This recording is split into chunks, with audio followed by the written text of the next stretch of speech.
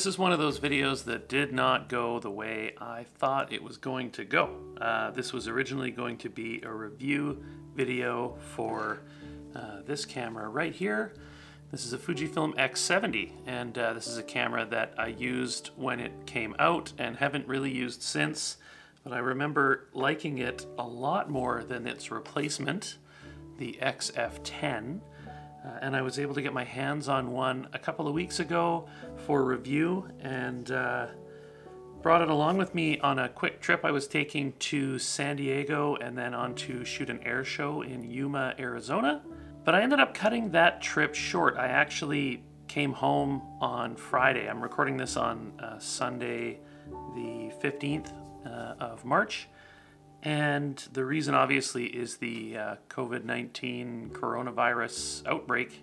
Yeah, it's been a really interesting few days for me, and I think for everybody, but I'll just share some of my experience with you in what I've seen as somebody who had to travel during the escalation of this viral outbreak in North America. I know it's already really affected other parts of the world, but we're just sort of starting to see its full effects here.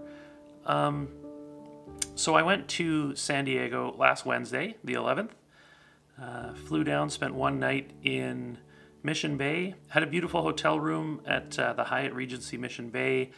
The hotel was essentially empty, and I got an upgrade to this absolutely insane oceanside suite, which was about a $500 a night room. And I don't think I paid more than 200 Canadian dollars for the room that I had reserved. And I noticed that there was nobody else on my floor, and this was a separate building from the main tower of this hotel. It was quite a big floor, a long building, not a soul to be seen. I had breakfast in the restaurant at the hotel. There was one other table being served. It was a weekday morning, so, you know, whatever. And obviously not a super busy month for travel to California. March, I don't think, but I mean, it's always nice in California. Stayed the night there. The next day got up, did some running around, ended up going to the Air and Space Museum in Balboa Park, which was excellent. And then my mom and dad were driving out from Yuma to pick me up because they actually spend the winters there to avoid the cold up here in Canada. And on their way, the air show that I was supposed to go shoot was canceled. And at the time I thought, well, I'm still gonna go because I'll spend some time with my parents. I haven't seen them in a few months. And we had some lunch at Mission Beach and then got in the car and headed for Arizona. By the time we got to, where were we? El Centro, I think. We had learned that the province that I live in here in British Columbia in Canada had decided to impose a 14-day self-quarantine for people returning from the United States, just because of the way the virus is being handled in that country, or not handled, I guess you can say. It was completely voluntary, and I'm actually still not sure.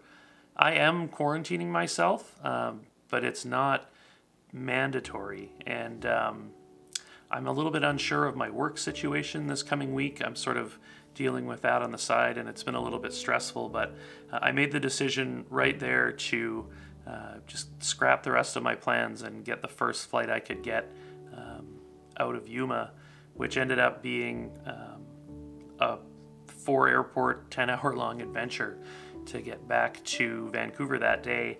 So I flew from Yuma to Phoenix, then Phoenix to LAX, and LAX home. I went through security in Yuma and had just a regular TSA screening, and I just had carry-on luggage, so that was checked in with me from Yuma all the way to Vancouver. Now, I went through all of these airports. There was no additional screenings. There was no monitoring for people that looked sick. There was nothing. Some of the people working in the airport weren't even wearing gloves or masks, and Yeah, I'm shocked. I really am at how this is being handled. Things are really starting to escalate now. It's Sunday at about 7:15 in the evening, and things have definitely changed considerably throughout today and yesterday. When I got to Vancouver, I thought that there would be, again, more screening, but there wasn't. There was an additional question on my customs declaration, an electronic kiosk that you use to make your customs declaration, things you're bringing back into the country. They added one extra question, which is whether you had been to Italy, Iran, or the original part of China around Wuhan where the virus originated. And that was it. So you say no to that. And then I went and stood in the lineup to show them my passport and talk to a person. And all the border guard asked me was, where have you been? And I said, Yuma. And he said, have a nice day. And I walked through. So yeah, to say I am underwhelmed by the seriousness to which this is being treated by authorities in both the United States and Canada. It doesn't seem in Canada like federally and provincially things are really meshing well together, and also from a civic level, city government and provincial government, they seem to have some definite differences in the way that they're handling this as well.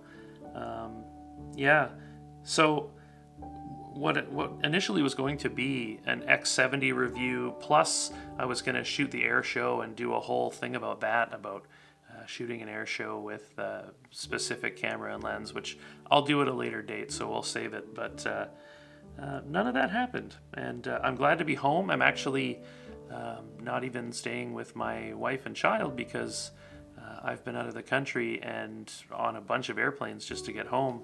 I'm not sick, I don't have any symptoms, but just out of an abundance of caution, I have somewhere else that I can stay, and luckily I seem to have managed to bring along a YouTube studio with me somehow.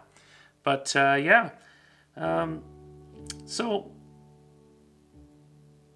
I don't really know where this is going, where this whole virus thing is going, but what I have seen in North America, particularly in the United States in terms of response to it, has been pretty horrifying, and I hope that it gets sorted out quickly. I know here in Canada our testing numbers are outstanding, particularly here in British Columbia. We are testing a lot of people, and I really, really hope that America can get this figured out, because the trajectory that they're on at the moment is horrifying. So just take care of yourselves, you guys. Make sure you're washing your hands and practicing social distancing. If you're not sick, don't go to work, don't go out. Try not to go to bars or restaurants as much as you want to support local businesses. You could literally be talking about your life or somebody else's life. If you are carrying the virus, even if you don't feel sick, there is a chance. So this is our chance to really make a difference by listening to what doctors have to say and acting on it. So be well, and I'll see you when everything gets back to normal here, and we'll start talking about cameras again. Bye.